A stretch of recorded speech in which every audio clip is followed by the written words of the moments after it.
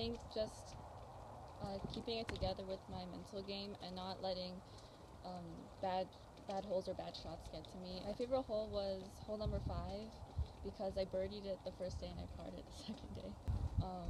I was hitting my drives pretty well out there, and most of them were going in the fairway. Short game was a little inconsistent, but I think altogether I played pretty well.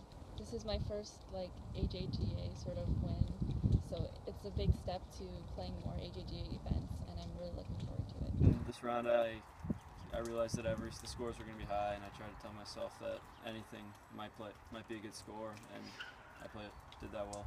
The hole on the course is hole 16, just because it's the easiest hole, I think. I hit my pitching wedge like 7 times today, so that was my favorite club. I hit it well. My ball striking was well all week.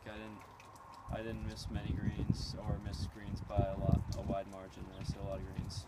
Yesterday I did fine. Yesterday I just made a triple bogey early and didn't get any putts to drop. Today I got a lot of putts to drop and I didn't make any high scores, so I shot a good number. It's my first tournament I've ever won. It's awesome. It's the first AJGA I've played in, and it means a lot.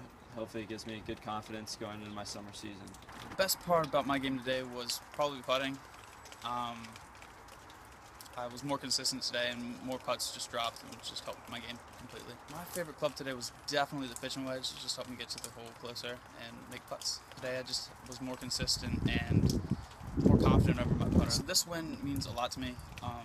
It'd be my first win in a kind of bigger tournament. I would win little small tournaments back home, but especially with my dad here, it just means a lot.